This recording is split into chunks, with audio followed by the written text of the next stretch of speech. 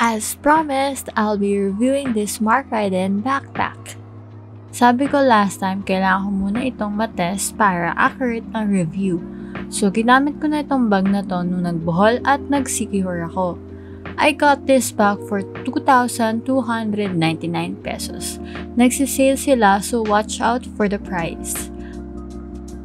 About the bag, minimalist ang style niya.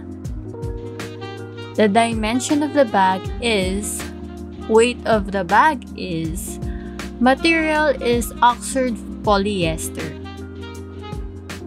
Zipper material is YKK zipper. Sabi sa Google, YKK zipper are amazing because they are self-lubricated the more you use them. You'll notice that other brands of zippers become sticky and gritty over time. Not with YKK. They will feel more smooth the more you use them. Unahin muna natin ang cons.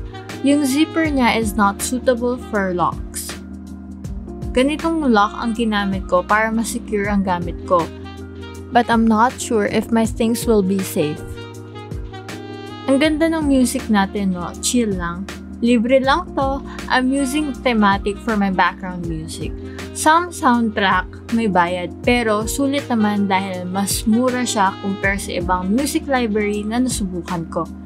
My affiliate link will be down at the description box. Pros: 17.3 inches laptop can fit in this bag. It's expandable so it has more storage for your short trip na 2 to 3 days, even a week, if hindi ka overpacker. My favorite feature of this bag, you can open it 180 degrees. Hindi ka na mahihirapan maghalungkat kasi kita mo agad and organized lahat. Meron 3 main pockets with 7 compartments. This is the digital layer, main pocket, and the front pocket. Anti-theft backside pocket, dito ko nilalagay yung passport ko para secured. Multiple carrying backpack,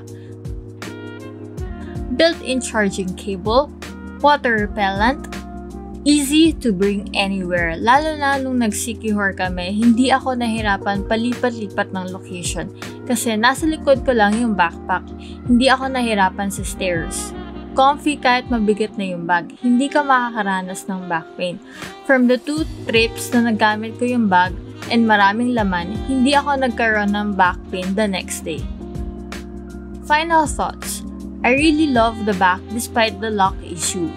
Hindi naman ako sinita sa airport and hindi rin naman ako nahirapan nung gamit ko itong bag na to. For sure kayo rin magugustuhan nyo rin itong bag na to. And of course, I will use this bag again. And that's it for today's episode. If you have questions, just comment down below. But if you want me to try travel items, just tag me on Instagram stories at @IamTheRareMel. I am pleased to help you, my fellow travelers, and I hope to see you on my next video. Bye!